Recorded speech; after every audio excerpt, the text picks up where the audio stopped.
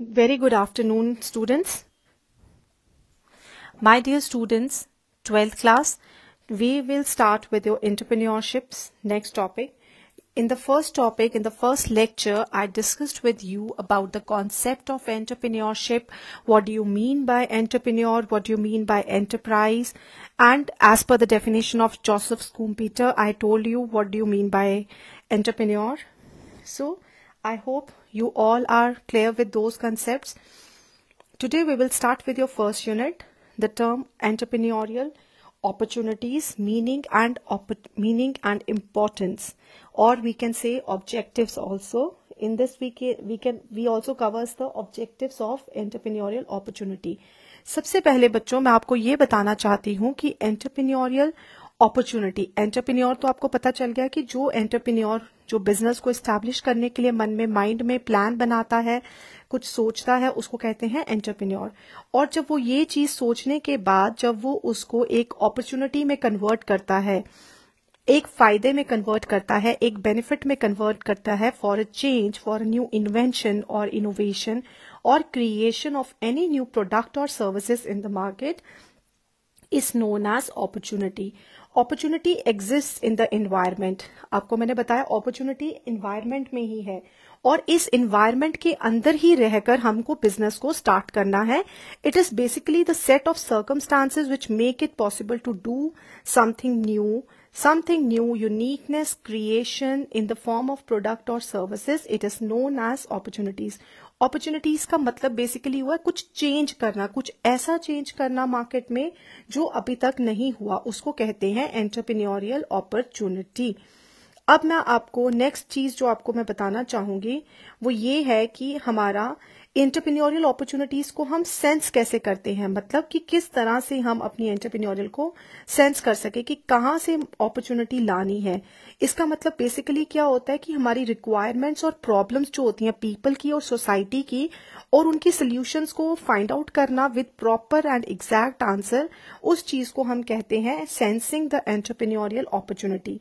इसमें हम क्या करते हैं, सबसे पहला स्टेप आ जाता है कस्टमर्स की नीड्स और उनकी प्रॉब्लम्स, फिर हम उसकी सोल्यूशन ढूंढते हैं और सोल्यूशन के बाद हम उसको एक अपॉर्चुनिटी में कन्वर्ट करते हैं।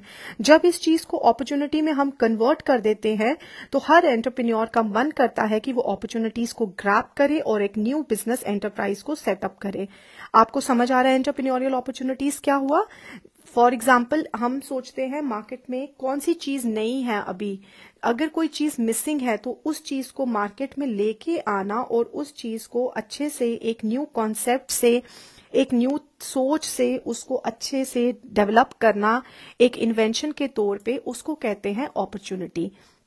और अपॉर्चुनिटी जो है ये एंटरप्रेन्योर करता है और इस अपॉर्चुनिटी को जब वो अच्छे से करता है तो वो एक एंटरप्राइज में उसको ले आता है। और एंटरप्रेन्योर जो है वो क्या करता है, अपनी प्रॉब्लम्स की नहीं, लोगों की प्रॉब्लम्स को आइडेंटिफाई करेगा सोसाइटी लेवल पे, ग्रेट लेवल पे, ग्रैंड स्केल पे, और उसको सोल्यूशन प्रोवाइड करेगा ताकि वो एक सक्सेसफुल एंटरप्रेन्योर बन जाए।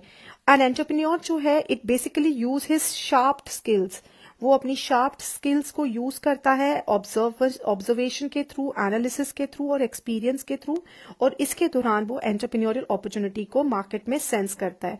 और उसको सेंसेस करने के लिए क्या क्या करता है वो, क्रिएटिविटी से, इमेजिनेशन से, इंटुएशन से, इनोवेशन से, कम्युनिकेशन से, मार्केट सेंसिटिविटी से और रिस्पॉन्सिवनेस से। और इस तरीके से we can conclude with this that entrepreneurial opportunity has to sense and understand the available opportunities much faster than other people. Why? Because entrepreneurs के पास एक क्रिज्मा होता है, एक स्पार्क होती है कि उन्होंने बिजनेस में कुछ नया करना है, प्रॉफिट कमाना है और सोसाइटी को बेनिफिट देना है। The possession of using skills, traits, qualities is known as entrepreneurial opportunities. I hope you are concerned, you are clear with this concept of entrepreneurial opportunities. ठीक है, अब एंटरप्रेन्योरियल अपॉर्चुनिटी जो है वो बेसिकली क्या होती है, अगर हम बोले what basically is an entrepreneurial opportunity तो हम इसको ये भी डिफाइन कर सकते हैं, it is actually an opportunity Sikar in practice and the main function of this entrepreneurial opportunity is to see that business investment is expected to earn adequate and sufficient rate of return than the normal course of action. मतलब opportunity जब हम एक चीज को adopt करेंगे तो हमारा normal concept यही रहेगा कि हम उसको अच्छे से क्या करें, हम उसको अच्छे से प्रॉपर वे में बिजनेस को बैलेंस्ड वे में हम उससे ज्यादा मुनाफा कमाएं। नंबर 2 जो है, हमारी डिमांड हमेशा ज्यादा होनी चाहिए मार्केट की सप्लाई से, ताकि सप्लाई जो है, demand is more than supply in the market, ताकि हमारा कोई भी कस्टमर का लॉस नहीं हो और कस्टमर की मैक्सिमम से मैक्सिमम सेटिस्फैक्शन हो। ठीक है, अब हम अपॉर्चुनिटी को परसीव कैसे करते हैं, मैंने आपको पहले भी बताया, अभी मैंने आपके साथ डिस्कस करा कि सेंस कैसे करते हो अपॉर्चुनिटी को। इसको आप इनोवेशन के साथ, क्रिएटिविटी के साथ, नॉलेज के साथ, स्किल के साथ, इन चीजों के साथ आप अपॉर्चुनिटी को परसीव करते हैं। ये आ गया आपका एंटरप्रेन्योरियल अपॉर्चुनिटी का मतलब। अब हमारे what are the major competencies जो एक एंटरप्रेन्योर में होनी चाहिए ताकि वो अपॉर्चुनिटी को सेंस करे। सबसे पहली क्वालिटी जो है, उसके पास स्ट्रेंथ होनी चाहिए, trade to study the strength of the opportunity. Number 2, skill होनी चाहिए कि वो किस तरह से एग्जामिन करेगा अपॉर्चुनिटीज को। नंबर 3, उसको डिफरेंस पता होना चाहिए कि रियल और परसीव्ड वैल्यू में क्या डिफरेंस है अपॉर्चुनिटी का। Number 4, quality to check the risk and their returns. Number 5, ability to work even in adverse situation. जो इंसान, जो ह्यूमन बीइंग टफ से टफ सिचुएशन में काम करना सीख जाता है, उसकी अपॉर्चुनिटी स्किल्स को इन्हांस करने का तरीका बढ़ जाता है। अब हमारा ऑब्जेक्टिव्स जो हैं एंटरप्रेन्योरियल अपॉर्चुनिटी के, वो क्या हैं, क्या ऑब्जेक्टिव है, हम क्यों एंटरप्रेन्योरियल अपॉर्चुनिटीज को क्यों करते हैं। ऑब्जेक्टिव सबसे पहले अगर देखा जाए तो हमारा सबसे पहला ऑब्जेक्टिव जो है वो इसलिए है ताकि हम ऑर्गेनाइजेशन के सेट और टारगेट गोल्स को अचीव कर सकें, हम अपनी ऑर्गेनाइजेशन में बेटर और एडिक्वेट यूज ऑफ रिसोर्सेज को कर सकें।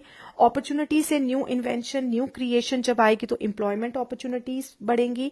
अब एम्प्लॉयमेंट अपॉर्चुनिटीज बढ़ेंगी तो हमारा नेक्स्ट ऑब्जेक्टिव हो जाता है स्टैंडर्ड ऑफ लिविंग इंक्रीज होगा। स्टैंडर्ड ऑफ लिविंग इंक्रीज होगा तो कस्टमर सेटिस्फैक्शन बढ़ेगी, कस्टमर सेटिस्फैक्शन से मार्केट शेयर बढ़ता है, प्रॉफिटेबिलिटी बढ़ती है और अल्टीमेटली बिजनेस ग्रो और प्रोग्रेस करता है। ये आ गई आपकी क्या चीज, ऑब्जेक्टिव्स ऑफ एंटरप्रेन्योरियल अपॉर्चुनिटीज। अब हमारे फैक्टर्स जो है वो क्या है इसमें इन्वॉल्व होते हैं।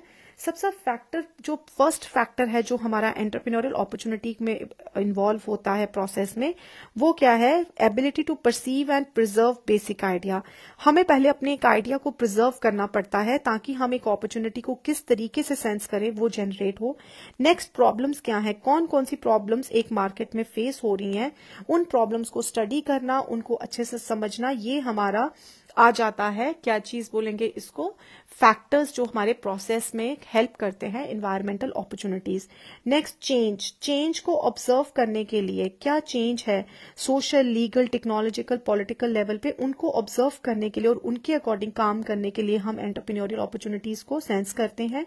इन्वेंशंस, कॉम्पिटिशन, क्या न्यू इनोवेशंस हो रही हैं, क्या न्यू इन्वेंशंस हो रही हैं जो हम उससे इंडिकेट करते हैं opportunity for successful innovation. Next जो है, vision plus creativity is equals to inspiration.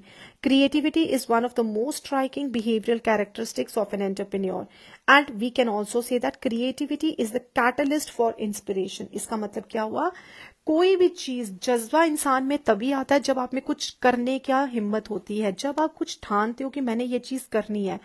आपको पता है भाई, आपने कोई भी चीज करनी है तो आप उसके लिए बहुत हद तक जा सकते हो। उसी तरह से अगर मैं आपको बोलूं, अगर आपको स्टडीज के लिए, लाइक आपको पता है इस टाइम कोविड-19 चल रहा है, आपको पता है इस टाइम सिचुएशन इतनी एडवर्स बनी हुई है, आपको घर पे रह के पढ़ना है, तो क्यों नहीं आप अभी से सोचो भाई क्लासेस नॉर्मल रूटीन में चल रही हैं, हमने अपना सिलेबस स्टार्ट करना है। आप में एक जज्बा, एक इंस्पिरेशन अगर डेवलप हो जाएगी, आपकी सेल्फ मोटिवेशन जनरेट होगी और सेल्फ मोटिवेशन जनरेट होने के बाद you can easily achieve your goal. This is the basic first topic of entrepreneurship, that is entrepreneurial opportunities, meaning, objectives, factors and significance of entrepreneurial opportunities. अब next topic जो है वो है environmental scanning. Environmental scanning जो है बच्चों, वो मैं आपको बता देती हूँ कि वो टॉपिक जो है ये, this is very very important, इनको मैं नेक्स्ट लेक्चर में कवर करूंगी। और आपको एक और चीज बताना चाहूंगी मैं कि मैंने आपका आज बिजनेस स्टडीज का भी लेक्चर आपका मैंने डाला हुआ है यूट्यूब ग्रुप स्कूल के चैनल पे, तो आप वहां पे जाके चेक कीजिए। और अगर आपको कोई भी प्रॉब्लम, कोई भी सिचुएशन में अगर कोई भी पॉइंट समझ नहीं आ रहा, आप उसको नोट डाउन करो और आप मुझसे इजीली वो चीज पूछ सकते हो। अब मैं आपको एंटरप्रेन्योरियल अपॉर्चुनिटी का, आई होप आप भी हम लोगों के साथ कोऑपरेट करें, क्योंकि बहुत ज़्यादा सिचुएशंस इस टाइम ऐसी है कि हमें घर पे रह के ही काम करना पड़ रहा है। तो थोड़ी सी कोऑर्डिनेशन अगर टीचर्स की, फैकल्टी की तरफ से भी कोऑर्डिनेट में कोई लैकिंग हो रही है तो please support us and do your studies in a best and a better way. अब मैं आपको इसका वो दिखाना चाहूंगी, जो एंटरप्रेन्योरियल अपॉर्चुनिटीज के मेरे पास कुछ इसका डिस्प्लेड है, आप इसको देखिए और आप इसको पढ़ो। और कोई भी चीज आपको समझ नहीं आ रही, प्लीज इसको अच्छे से आप समझ के आप इसको नोट डाउन करो, ताकि आपको मैं ये चीज बाद में फिर क्लियर करूं।